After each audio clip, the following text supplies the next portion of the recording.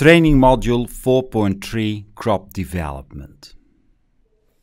This slide gives a schematic overview of the calculation scheme of AquaCrop. Crop yield is simulated in 4 steps. Step 1, green canopy cover. Step 2, crop transpiration. Step 3, biomass production. Step 4, crop yield. Each of those processes can be affected by water stress and temperature stress. In a series of 4 training modules, we are going to focus on each process individually. In this module, we focus on the simulation of green canopy cover. The learning objective of this slide is to understand how AquaCrop simulates crop development. We will explain the concept of green canopy cover and subsequently how canopy development and the expansion of the root zone develop under non-limiting and water stress conditions. A lot of models use the leaf area index, and the leaf area index considers the upper surface of each of the leaves. And they express that per unit ground surface. So it varies from 0 to 4, 5, 6, depending how well the canopy is developed. Most models use leaf area index. In AquaCrop, we don't use leaf area index, we use the green canopy cover. And the green canopy cover is the soil surface covered by the green canopy per unit ground surface. Now, if the sun is right above the crop, then the shadow on the soil will give the soil surface covered by the green canopy, and you express it per unit ground surface. It varies from 0 when you have a bare soil to 100% if you have a full canopy cover.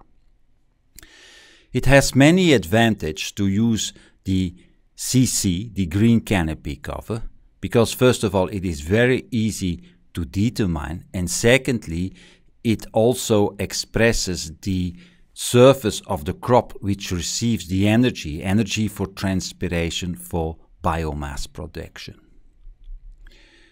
Here we see a field. I have no idea what is the leaf area index, but just by looking at the shadows of on the soil you can see that this is far from a 100% canopy cover, maybe something as 50%. So the canopy cover can be easily estimated by eye. Or you can use a ruler, a graduated ruler, and see then which sections of the ruler are in the shadow and which receive sunlight, and you put it at different positions. Or of course you can also access it from pictures which you take right above the crop.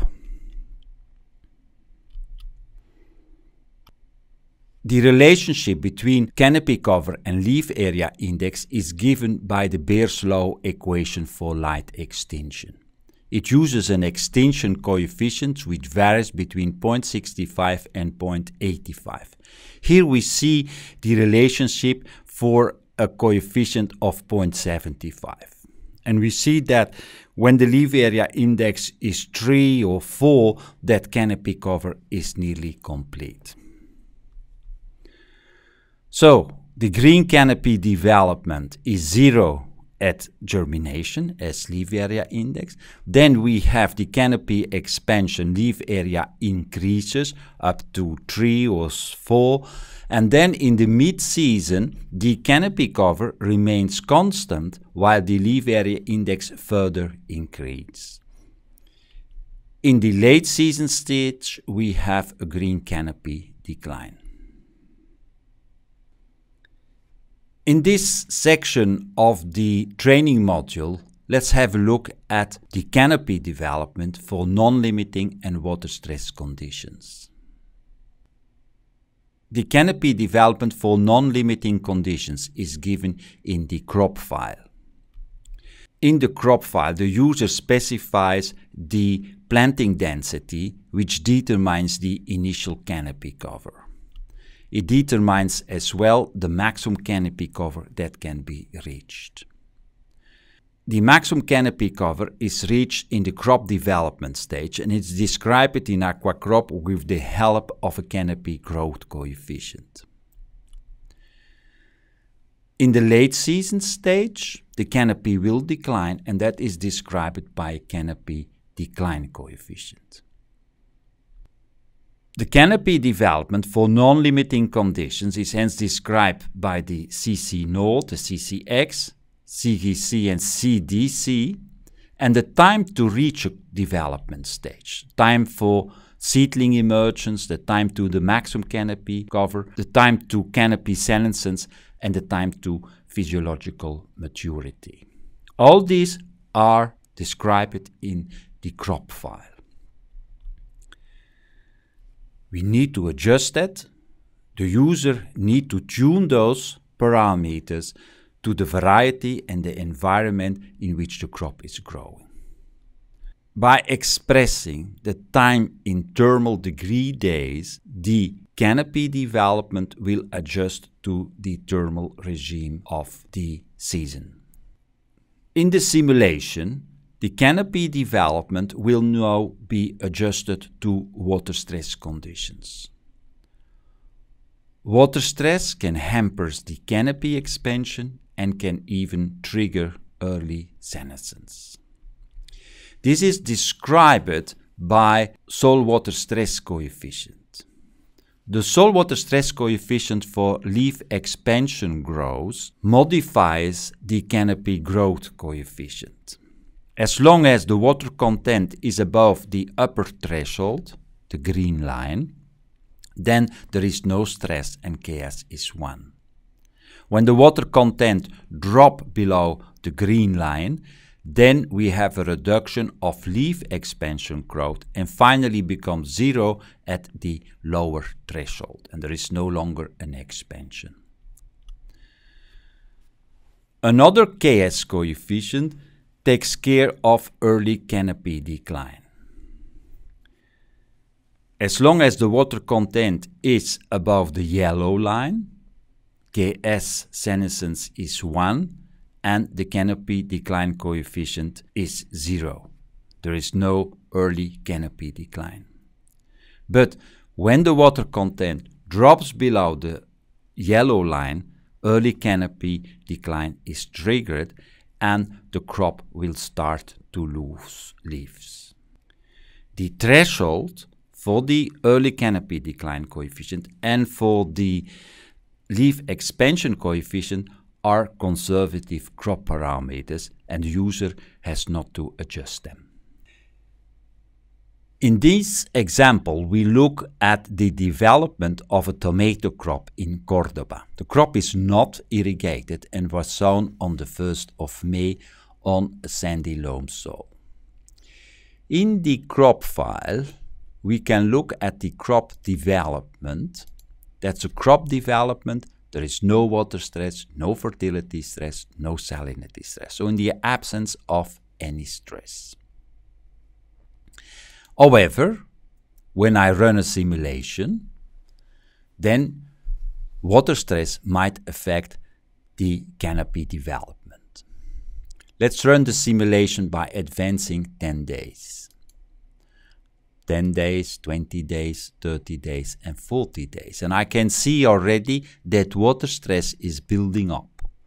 The water content in the root zone drops below the green line, and this results in a slower canopy development than depicted in the crop file.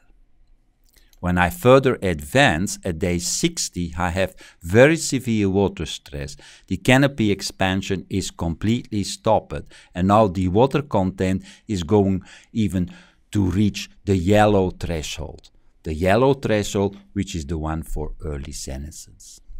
If the water content drops below the yellow line, it will trigger early senescence and the canopy cover is declining. If I continue my simulation, I see that after 85 days, the crop has died completely.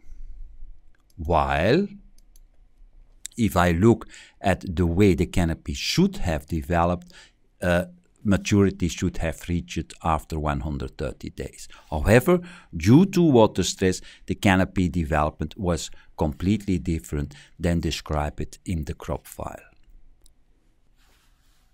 This slide gives an overview of factors which affect the simulation of the green canopy development.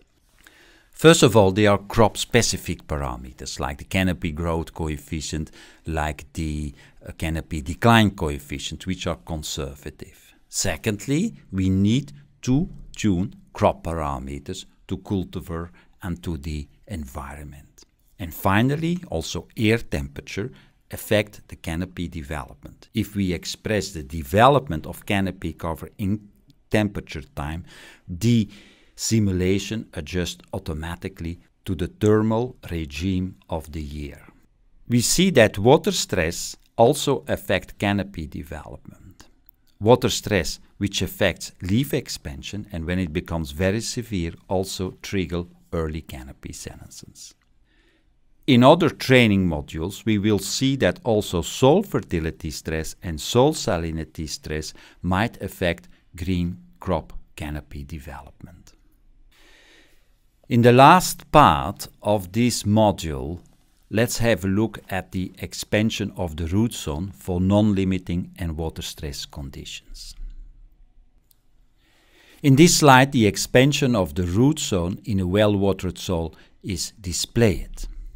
We have a minimum effective rooting depth at sowing. It is the effective rooting depth. It is the depth from which the seedling can absorb water for its development. After a while, the maximum rooting depth will be reached. A function describes the root zone expansion curve in function of time. Now the root zone expansion and the maximum effective rooting depth, they are affected by soil physical and chemical characteristics and are described when tuning the root zone development in the crop file. In this slide we see the expansion of the root zone for water stress conditions. Water stress will affect the root zone expansion if it starts closing the stomata. As such, less CO2 can be taken up and less root mass can be developed. So a slight water stress might affect the leaf expansion, but will not affect the root zone expansion. So the shoot-root ratio will change. It is only when water stress starts to affect stomatal closure that the root zone expansion will slow down. And the maximum rooting depth might be less than the rooting depth which was assumed in the crop file.